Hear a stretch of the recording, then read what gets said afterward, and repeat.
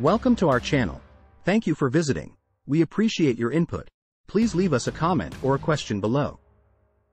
Today we answer the question, what is colloidal silver, and the controversial benefits and dangers.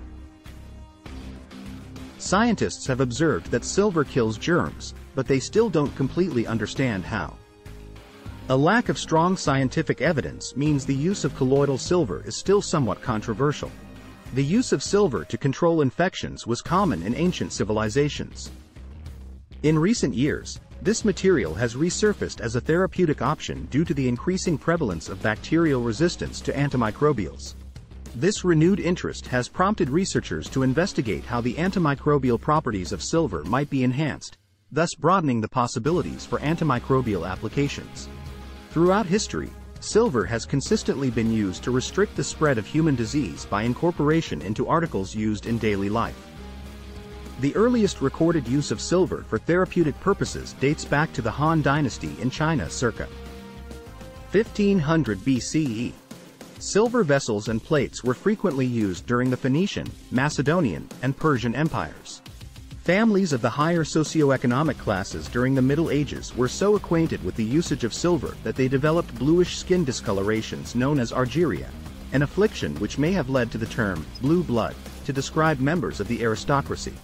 Modern medicine utilizes medical-grade forms of silver, such as silver nitrate, silver sulfadiazine, and colloidal silver.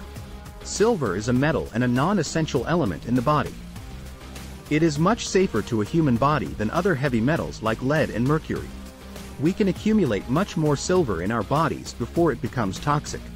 Colloidal silver is a powerful antimicrobial. The effectiveness as an antiviral or antifungal can vary depending on the particular infection and quality of the product itself. Colloidal silver is a natural remedy that has been used for thousands of years. Does that mean it should still be used today? There is reason to be careful about using it. While we've covered some concerns, there are lots of ways to use colloidal silver safely as a part of your natural medicine cabinet. Check out the ways that you can use colloidal silver. Nasal rinse. Add a few drops to distilled water, don't combine with salt, and use your neti pot as usual to rinse the sinus cavity. Ear infections. Use 2 to 3 drops in the ear, a few times a day, until symptoms subside. Pink eye. Add 2 to 3 drops directly to the infected eye, 3 to 4 times daily or until symptoms go away. Skin fungus or ringworm. Treat patchy skin infections with a few drops applied directly 2 to 3 times per day. Let dry on the skin to get the full effect. Toenail infections. Add 2 to 3 drops to the top of the infected toenail. Use 3 to 4 times a day until symptoms clear up. First aid disinfectant. Use as you would other antibacterial creams for minor cuts, scrapes, or bug bites. Acne. Add 1 to 2 drops to acne breakouts 3 to 4 times a day. Gingivitis. Add 1 teaspoon to purified water and swish in the mouth 2 to 3 times per day. If you choose to buy colloidal silver, it's important to make sure you're getting a pure product. Colloidal silver ingredients should only include silver and water. There should not be anything else in it. When you're looking at buying colloidal silver, higher ppm is not better. Supplements are considered to be safest when they are between 10 and 20 ppm. Taking in too much colloidal silver can result in becoming toxic or having other complications, like the graying, bluing of skin.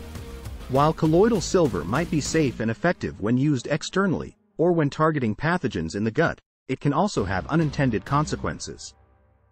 Because colloidal silver does have some side effects, research suggests using it carefully rather than liberally.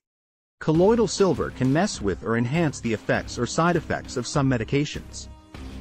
Always check with your doctor before starting it or using it alongside anything else. Please like, subscribe and share the news.